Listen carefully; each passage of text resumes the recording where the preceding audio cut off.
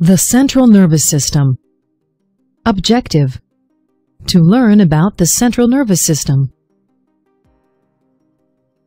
The nervous system is responsible for sending, receiving, and interpreting information from all parts of the body.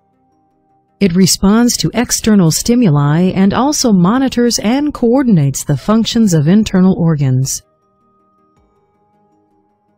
The central nervous system is composed of the brain and spinal cord.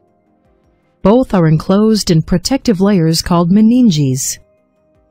The outer layer is called the dura mater. The middle layer is called the arachnoid mater, and the inner layer is called the pia mater. The subarachnoid space, or the space between the arachnoid and the pia mater, is filled with cerebrospinal fluid.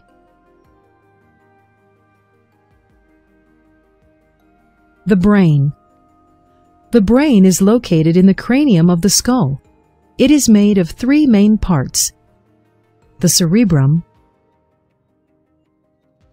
cerebellum, and medulla oblongata. The cerebrum is the largest part of the brain and is divided into left and right hemispheres. Each is composed of a frontal, temporal, parietal, and occipital lobe. The two hemispheres are connected by a nerve tract called the corpus callosum. The surface of the cerebral hemisphere is folded, which increases the surface area. The cerebrum is concerned with learning, memory, interpretation, and personality. The cerebellum is located in the back of the brain, just below the cerebrum.